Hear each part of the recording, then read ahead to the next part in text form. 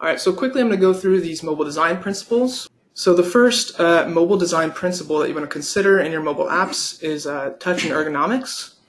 Really boiling this down to its simplest form, you essentially want to have larger input targets on mobile because they're touch friendly, and we're using our fingers, as I mentioned, as opposed to mouse and keyboard, which is much more precise. And you want to essentially leave some space in between your inputs as well so that you eliminate the errors that happen with touch inputs sometimes. Testing your designs on real mobile devices as opposed to emulators. You want to, again, really just focus on what your user's context actually is, ideally testing on the devices that they're actually using if possible. So you want to progressively provide more and more contextual information to your user as it's needed. So a good example of this is a mapping application, as you can see in this little animation.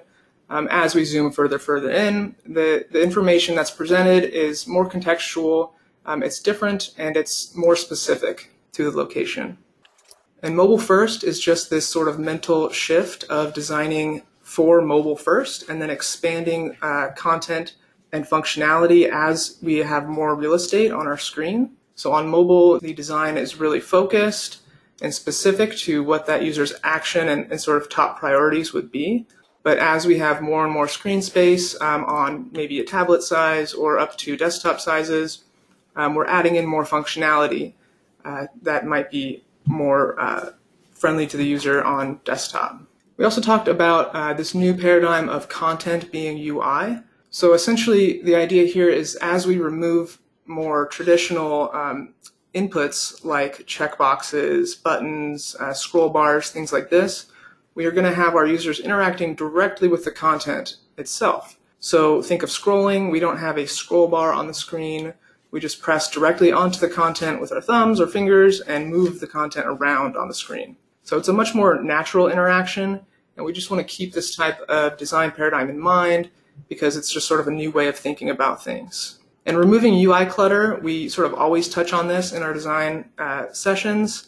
So this is just simply getting rid of anything on the screen that isn't providing a ton of value to the user at any time. And a good way to do that on mobile is to try to minimize the amount of fixed elements on your screen. So if you tack on a fixed header or a fixed footer or both, you start to really eat up the screen space that's available. And finally, we talked a bit about designing systems. So this is a really common web paradigm.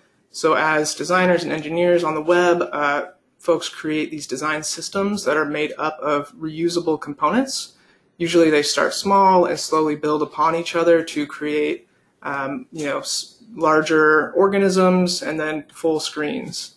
And so it's a really exciting concept, and it leverages a lot of the best practices that we talk about. It has this great advantage of if you go back and need to make changes or edits, those changes can take place in one place, and then they sort of cascade out throughout larger applications so that you're saving yourself a lot of time and effort in the development side. So that's it for the mobile design principles. We went over these in a lot more detail with more examples in the first webinar. So if you haven't seen that already, go ahead and check that out. And hopefully these new design principles become more and more second nature to you as you approach your new projects.